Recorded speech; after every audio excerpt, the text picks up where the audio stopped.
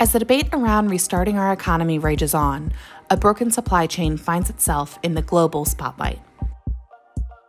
To see why supply chain operations are such a complex problem to fix, we looked at just a few of our nation's top meat production facilities, starting with a single Tyson's food plant in Cass County, Indiana. Using anonymized mobile device location data from Xmode Social, we can isolate devices active in this one single plant in Indiana throughout the month of March.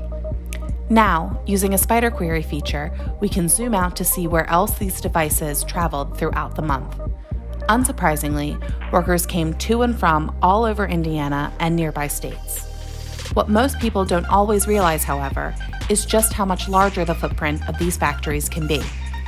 From this single plant, devices traveled to nearly every state in the nation and even into provinces of Canada. We ran the same queries on 5 other top meat processing plants in Indiana, Iowa, Illinois, and South Dakota, each showing similar footprints blanketing the United States. Understanding the intricacies of supply chain operations will be critical to helping us balance our need to rebuild with our responsibility to public health in the wake of COVID-19. And data like this can help us make safer, smarter decisions.